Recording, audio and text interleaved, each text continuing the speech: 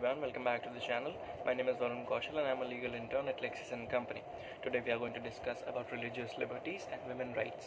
India is famous worldwide as democratic, republic, secular and sovereign country. It is popularly known for its rich and royal culture, sacred traditional customs and rituals. In Hinduism, women are worshipped as goddesses. Our religious scriptures believe that a woman represents strength of emotions, balance in life, high intellect and defines aesthetics. She is the creator, a very important element of the whole life cycle. She is a replica of various goddesses in herself. She is a strong mother, adorable daughter and beautiful wife. She completes the world. One should worship her equally, as she brings life to existence. It is evident in the holy scriptures such as Manusmriti, which quotes Yatra Narayastu Pujante Ramante Tatra Devta. It means where women are worshipped, God resides there only. But the irony is the place where a woman is considered equal to goddess. Not only slay innocent unborn lives on the basis of their identity of being a girl, but also make her suffer throughout her life by restricting her liberties, committing various violent offenses against her, abusing her identity and existence, questioning her purity and whatnot. A woman has to face societal pressures, gender discrimination and sufferings in the name of culture and customs throughout her life. She is even forbidden to retain her fundamental rights to participate in religious activities and rituals. It is believed that a woman is impure when she is menstruating, and that is why women are barred from participating and practicing religious rituals and to enter the temple during the menstrual cycle. A woman has a right to equality before law, a right to religious liberties, and also lawful rights against discrimination based on her sex, gender, status, etc. Any infringement to their fundamental rights are indeed an infringement of law and order. There are temples that bars women during her menstrual cycle and restrict them to stay away from religious rituals and places. Just because of the orthodox mindset and societal norms, these temples not only questions a woman's purity on the basis of her menstruation process, but also prohibits her to retain religious activities and worship the deity by the suppression of her will. No religious scriptures defines a woman as impure.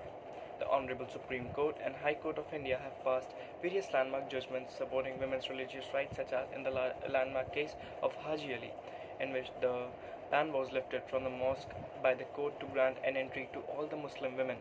Similarly, a 400-year-old tradition came to an end in Shani Singapore, which restricted women's right to offer prayers at the sacred platform and touch the deity at the Shanji Singapore temple.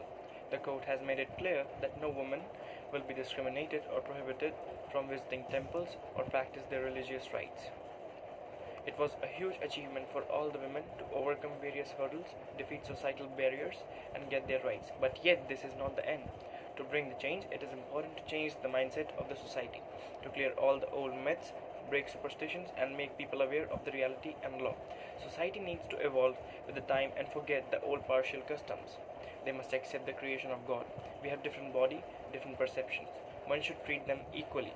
As rightly mentioned by Swami Vivekananda, the best thermometer to the progress of a nation is its treatment of its women.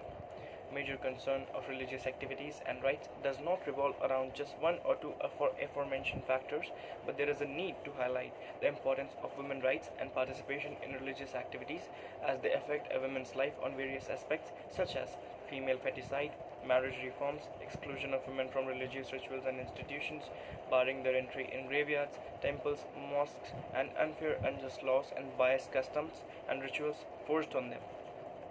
Women never had equal rights and participation in religious matters of the society. Being a patriarchal society, male dominancy always ruled over everyone. Religious matters and affairs were handled by just men of the society, and interference by a woman was never entertained by the society. In the name of religion, people fall prey to many superstitions and blindly believe the old customs which were passed as cultural legacy to them.